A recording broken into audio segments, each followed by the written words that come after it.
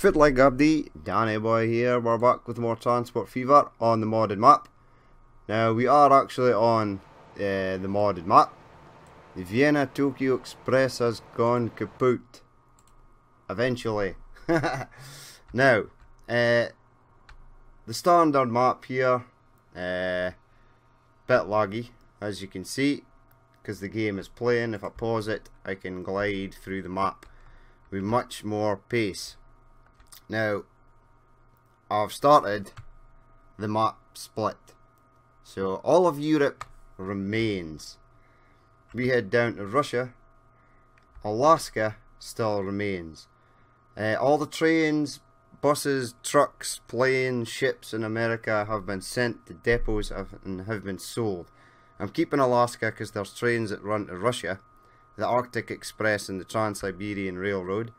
Boston is no more. I've started extinguishing New York. See, that's going. Goodbye. This is actually really fun, just annihilating entire cities. But I want to get carried away with that just now. But there it is. Calgary is gone. Ottawa and Toronto have gone. Now, if we go into here and check the cities population, there are now 4 towns with 0 population. So I've knocked off something like 15,000 population just by deleting those 4 cities, and it's freed up quite a lot of frames. I've also been getting rid of rail, industries, anything that requires the game to load stuff in. So the result of that is, if I go over here and push play again, now the game is starting to get faster every time I delete a city. If we pick a sort of high speed train, I'm not sure for one actually resides. Kiev. If I could find my Atlas Corp Eve. Is this the Atlas Corp Eve? No. But it is a decent fast train, so we'll push play on the ice. We will wait for him to go around. Now as you can see, it's starting to look a bit better, just with that train there coming in. And that's only with deleting 4 cities. That's why we'll get to watch the trains actually moving at a decent speed with decent frames. Now for you, those of you that like the American trains, don't panic. I'm going to be doing the same on a separate save file, deleting the European sort of side of things, so we can see decent trains, decent frames, and follow the trains on there. Now it's still a wee bit laggy, but I've only deleted 4 cities, sorry. Every time I delete a bit more, the frames get better.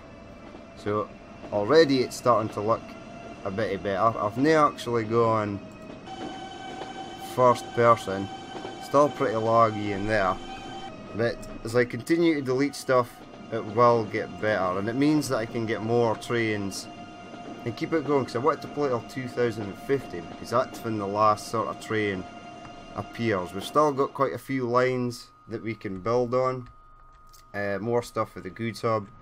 I need to update some Scandinavian trains. I want something super duper fast. I can't find anything super duper fast. For the hell is that Atlas train? You are quite fast. The bullet train. Now I hear a few bullet trains. I can only find one. Switch the train identifier on. Right, here we go. You, sir. Let's have a look at this. Now he's going to go into a tunnel, unfortunately. So we're gliding across the map because the train's under a tunnel. This would be like ultimate drone cam. Flying at speed across the land, following a train. So there you have a bullet train, which is currently doing 160 miles per hour. Still a wee bit of frame loss, but as I continue to delete stuff, it will get better. Now it actually did take me quite a long time to send all the trains to the depot, and B, start deleting stuff. Now, there was a new mod in Steam Workshop where you could get a bulldozer, highlight a huge area and delete stuff. Every time I did that, it crashed. I don't think it's a problem with the mod. I think the mod actually does work. I think it's just the sheer amount of crap I was trying to delete in one go was just completely freaking the game out, and it was having none of it. So I've just been sort of deleting everything with the bulldozer, just sort of blasting around stuff willy-nilly until cities have been completely wiped for the face of the earth. Now, every time I delete stuff, as I said, frames do get better, so I'm hoping to start running like more trains, and we'll be able to see stuff in better detail. We did skip through a few years, and I hadn't actually checked to see if anything new became available. I was so distracted on the annihilation of America, and then I'll have to do the annihilation of Europe and save just the American side. But we'll have a look, because I've not actually checked myself. No, the last thing we got was in 2017, so we didn't get anything in 2018. Diesels finished quite a while ago. Passengers, the Ice 2, 2015. Freight, I've no idea about freight because there's so much different things. Multiple units was the Eve, and diesel units was still this Australian number back in 2008. So I think diesels are done. I think there's only a handful of trains. I might actually play it forward to 2050 so we can get all the trains out. That might actually happen by the time I've deleted all these cities, but I will continue to delete stuff. This is actually fun. Bang, bang, bang, bang, bang. But as I said, people who like the American version of the map, don't despair. I will be saving it as well. Obviously it'll take some time to delete everything in Europe. There are more cities in Europe, Russia and Asia than there are on the American side. And I actually spent hours doing this, and I only managed to delete 4 cities. Potentially 5, because that's when I take my long to delete. Really, it's deleting the track.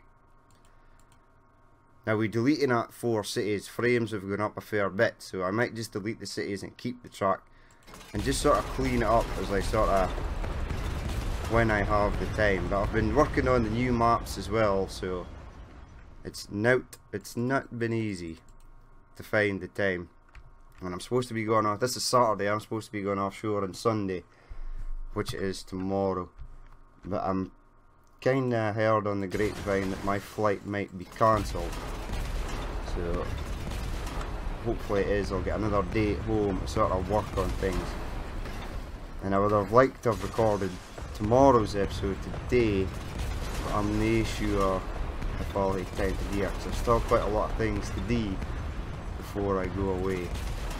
So that is going to be it though. It was just a quick update, just in case when I bring out the next episode that everyone didn't freak out because the USA had been obliterated for the face of the earth.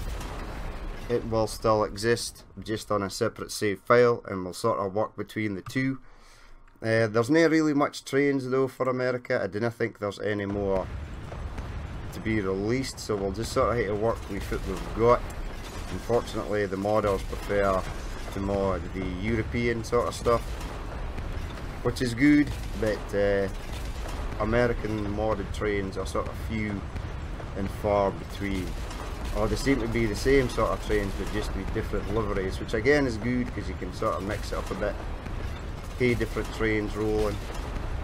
Although they're the same type of train, they've got different paint jobs, which adds a bit more variety to the game. But that's going to be it for me for this little episode. If you did actually watch this and you'd like to leave a like or comment, please do. If you'd like to see any lines in America or Europe, Russia or Asia that I've not actually implemented yet, if you'd like to see them implemented before we finish this season, leave a comment and I will get on it. And that's pretty much it. So if you don't hear from me tomorrow, it's because I've gone offshore. Hopefully the flight gets cancelled, as I've been led to believe. So the problem with helicopter flights is they don't tell you until you're actually in the heliport. It might be cancelled now, but they won't actually tell you until you get there. And people in the offices didn't really work on Saturday, so you sort of turn up to the heliport and sort of hope for the best. So we shall see tomorrow. But that's going to be it until I get back from offshore again. So I will be gone for a while. I did plan to have several episodes recorded, but we creating the new maps and deleting a lot of this map, it took up a lot of time. So hopefully it won't be too long a trip. Hopefully my flight gets cancelled tomorrow. But that's been it for me. I've been Danny Boy, this has been Transport Fever, and I will catch you later.